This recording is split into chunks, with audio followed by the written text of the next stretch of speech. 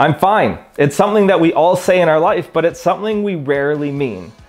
I'm fine. You see, for me, this is something that I used to do all the time. Maybe I lacked the emotional awareness, but my emotional cup would start empty. I would actually be doing great.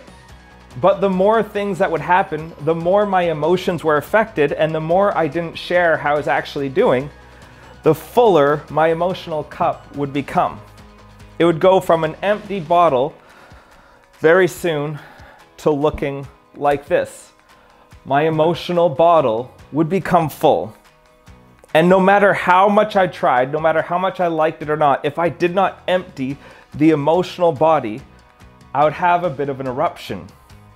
Something that would normally, with my empty cup, my empty bottle, not affect me, would all of a sudden have a tremendous impact on my life, and I would have a little bit of an explosion. You see, when our bottles are full, the smallest thing can have a tremendous impact on us. Okay, so before we see what happened with the Coke bottle, I had to move spots because it was a lot messier than I had anticipated. We invest so much into our physical hygiene, don't we? I mean, rightfully so. If you don't keep a good hygiene, you're more likely to get sick, you're more likely to catch a disease. Your life just will be a lot more enjoyable if you keep up your hygiene. So we know how to keep up our physical hygiene, but when it comes to our emotional hygiene, a lot of us just aren't as sure.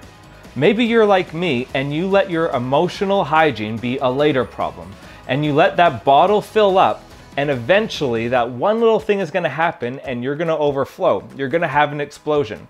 What we know is a later problem becomes a greater problem. That if you wait to deal with it in the future, it's going to be a lot greater than if you just dealt with it right now.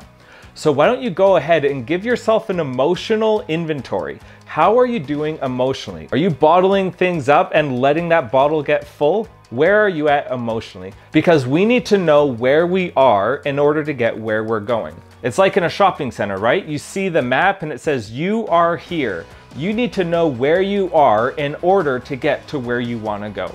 And as we're about to find out with this Coke bottle, the longer you allow your bottle to be full, the more likely an eruption is going to happen.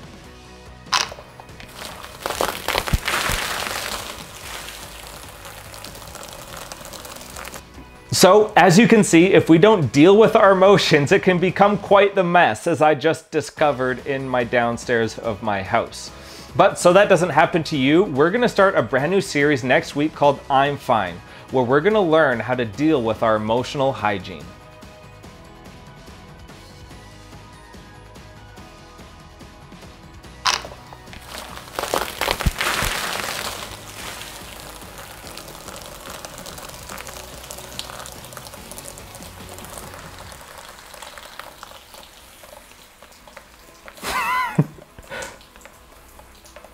I'm fine.